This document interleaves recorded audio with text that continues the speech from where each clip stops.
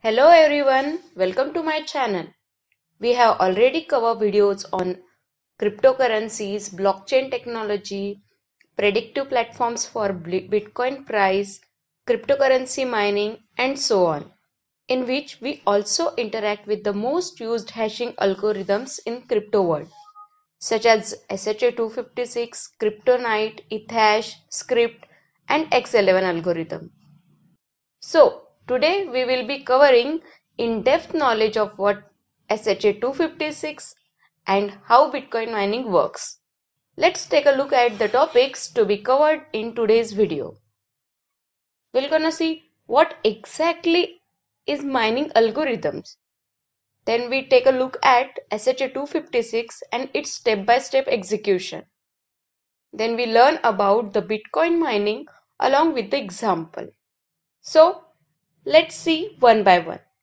Normally, these algorithms are cryptographic hash functions. They can adjust the mining difficulty, a process that makes it more or less difficult for you to put together the puzzles that must be solved by the miners. This is to get miners to do complex computational work that once solved allows them to access a reward for that work.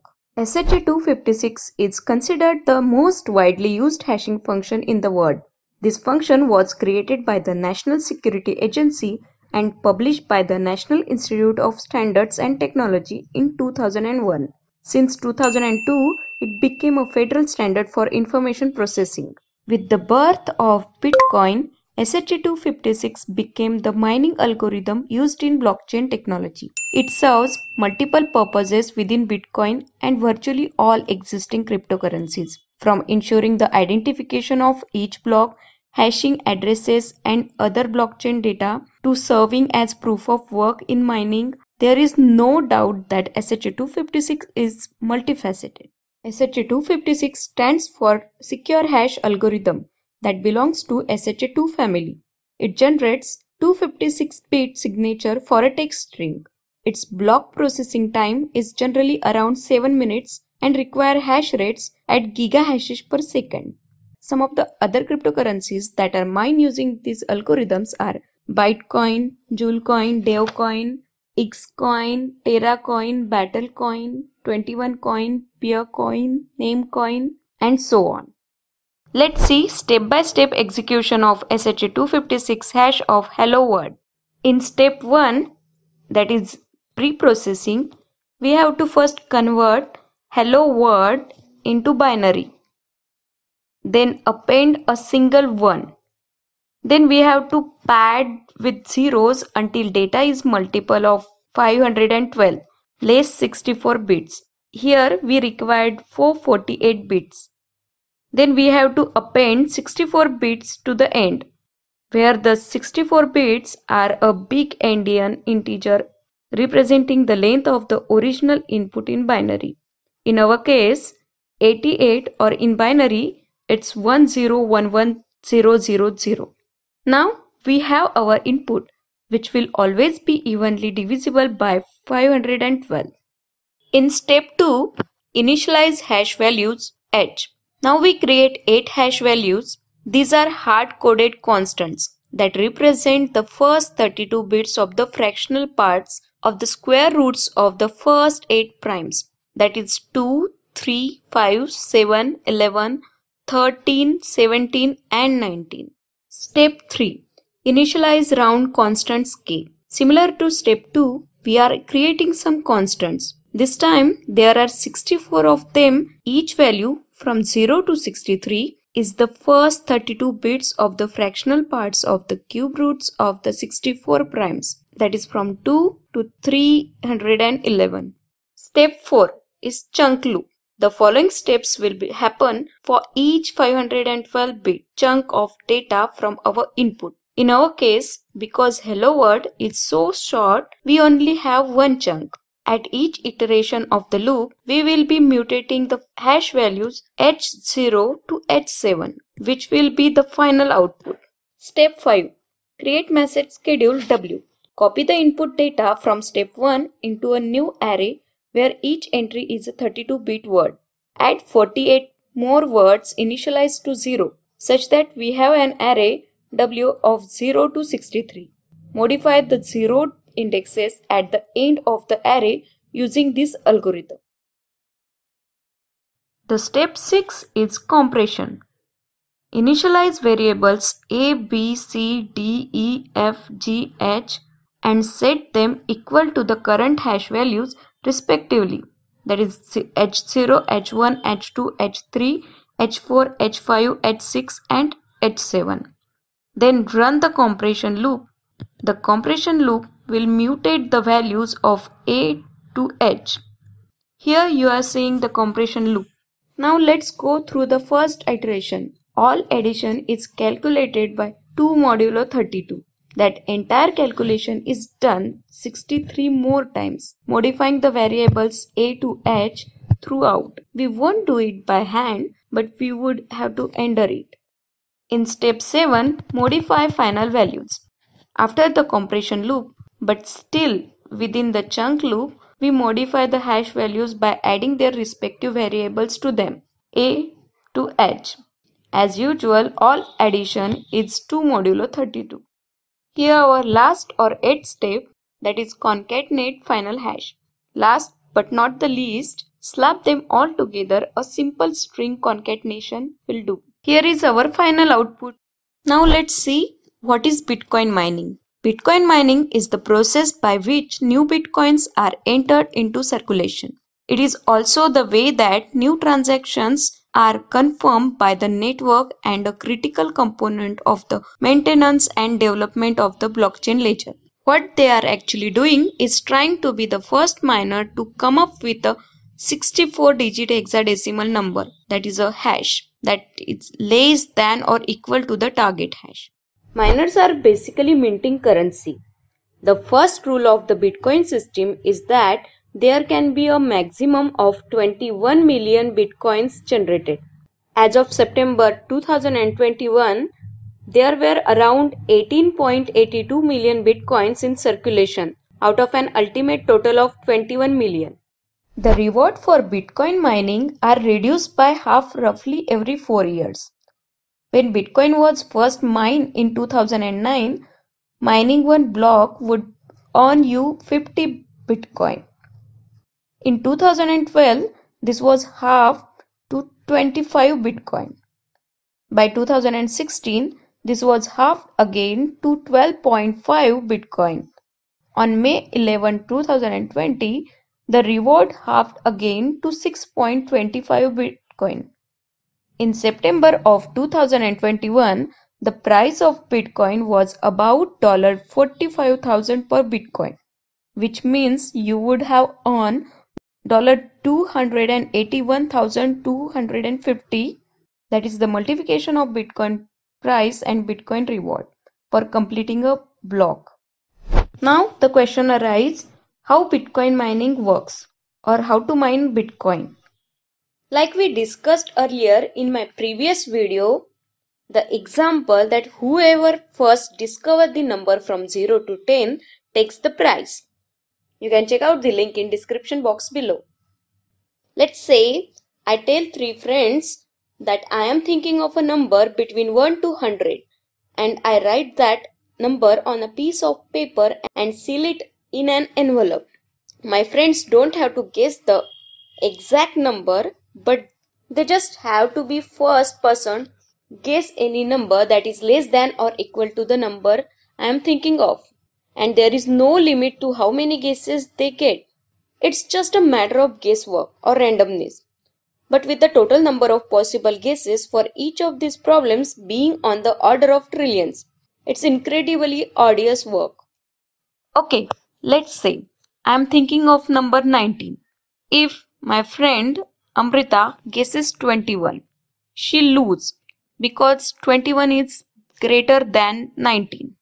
If Bob guesses 16 and Tina guesses 12, then they have both theoretically arrived at viable answer because of 16 is less than 19 and 12 is also less than 19. There is no extra credit for Bob, even though Bob's answer was closer to the target answer of 19. Now imagine that I pose the guess what number I am thinking of question. But I am not asking just 3 friends, and I am not thinking of a number between 1 to 100. Rather, I am asking millions of would-be miners, and I am thinking of a 64-digit hexadecimal number. Now you see that it's going to be extremely hard to guess the right answer. If Bob and Tina both answer simultaneously, then the analogy breaks down. In Bitcoin terms, simultaneous answers occur frequently, but at the end of the day, there can be one winning answer.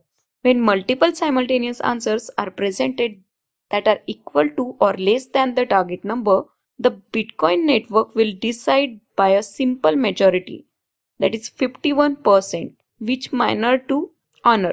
Typically, it is the miner who has done the most work, or in other words, the one that verifies the most transactions. The losing block then becomes an orphan block. Orphan blocks are those that are not added to the blockchain. Miners who successfully solve the hash problem but who haven't verified the most transactions are not rewarded with the Bitcoin. Remember that analogy where the number 19 was written on a piece of paper and put it in the sealed envelope. In Bitcoin mining terms, that metaphorical undisclosed number in the envelope is called the target hash. What miners are doing with those huge computers and dozens of cooling fans is guessing at the target hash. Miners make these guesses by randomly generating as many nonces as possible as fast as possible. Now, how do I guess at the target hash? All target hashes begin with the string of leading zeros. There is no minimum target, but there is a maximum target set by the Bitcoin protocol. No target can be greater than this number. The winning hash for a Bitcoin miner is one that has at least the minimum number of leading zeros, defined the mining difficulty. For example, here is a hexadecimal value. Let's consider it as a target hash. And these are some possible solutions from miner's side. First, check the target hash. Here, our first condition is the target hash has 17 zeros. So, all right answers need to have at least 17 zeros. Let's check each value one by one. In first case, it has only 16 zeros. That means it disqualified. Next, check another option. It consists 17 zeros, then it will go further. And third one also has 17 zeros. That means it also have possibilities. Our second condition is in target hash the 18th digit is 5. Here in second option it is D at 18th position, which in hexadecimal is 13. This is larger than the 18th digit of the target value, that is 5. Hence it's also disqualified. Let's go for another one. Let's check here. At 18th position it's 4, which means that 4 is smaller than 5 or smaller than the target hash. This means that and get there before any other miners and get paid 12.5 BTC. That means that this hash is viable and win the prize. To find such a hash value, you have to get a fast mining rig or more realistically join a mining pool, a group of coin miners who combine their computing power and split the mined Bitcoin. Let me show you a real block on the site blockchain.com. We are looking at the summary of everything that happened when block 490163 was mined. Here is the information about this block. That block was mined on October 16, 2017 by Antpool. Let me show you. It is the target hash. The term AND pool refer to the fact that this particular block was completed by AND pool, one of the more successful mining pool. As you can see here, their contribution to the Bitcoin community is that they confirm 1768 transactions for this block. And here is the mathematical value of how hard it is to find valid hash for this block. This difficulty level. Then root node of Merkle tree, version, bits required, then size of the block. This is the nonce that generated the winning hash. Then transaction volume, total amount of transactions in this block, block reward. That time block reward was 12.5 because in 2016 the block reward became half of 25, that is 12.5. Here is the fee reward. That's the amount of transaction fees rewarded to the miner for calculating the hash for this block. And here are the other block transactions done by AND pool. You can check it out. The link is already given in description box. I hope you got this. If you want to know more about the blockchain technology, you can check out my other videos. So that's all about this video, guys. I really hope that you would like it. If you do, then please like, share and don't forget to subscribe to my channel.